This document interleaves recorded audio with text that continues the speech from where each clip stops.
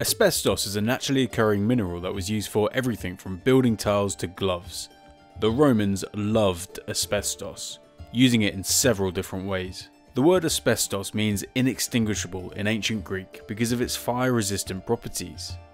Asbestos was mined by the Romans throughout their empire in places like Greece, but it was also imported from India. The asbestos was then weaved into fibres to make cloth. It was more valuable than silk to the Romans because it was impervious to fire.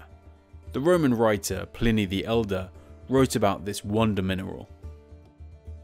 We have seen napkins made of that material burn in the brazier of the banquets and then come out, every trace of dirt burnt, return from the fire whiter than water could have made them. Regal shrouds are made from this material so that the body's ashes can be kept separate from the ashes of the fire. The Romans mostly used asbestos to make tablecloths. When the tablecloths got dirty, they would chuck them onto the fire to burn off the dirt and the food residue, leaving the cloth untarnished.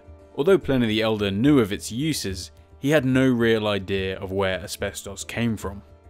This fibre, which grows in the desert of India where it never rains and venomous snakes live, is burnt by seasonal fires and is used to the burning heat. Another fascinating use was as a wick for lamps. The ancient geographer Strabo talked about a bronze lamp in the temple of Athena on the Athenian Acropolis. This lamp used an asbestos wick with olive oil as fuel. The asbestos wick would never burn, but it would soak up the oil from the bronze lamp to produce a clean flame. Archaeological examples are rare, but enough survive to prove that the written ancient sources were telling the truth. A 1.5 by 1.8 metre asbestos cloth was discovered in 1702 in Rome. It was used to wrap the remains of a high-ranking individual from the Roman period, suggesting that Pliny was right about asbestos being used to separate human remains from flames during cremations.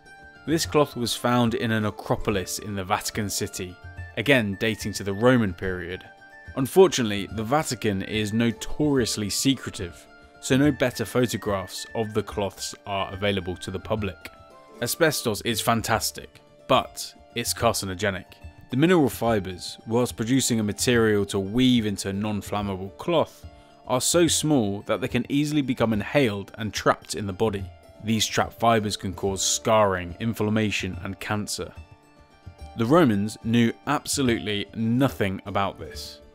Asbestos is relatively harmless unless disturbed.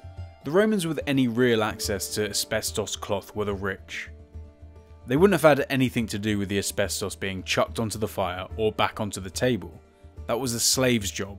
If a slave died of asbestosis or cancer, their owner wouldn't have connected it to the asbestos tablecloth, now would they? Asbestos related diseases can take decades to inflict harm, and ancient people, slaves especially, died of many things that most people at the time couldn't explain.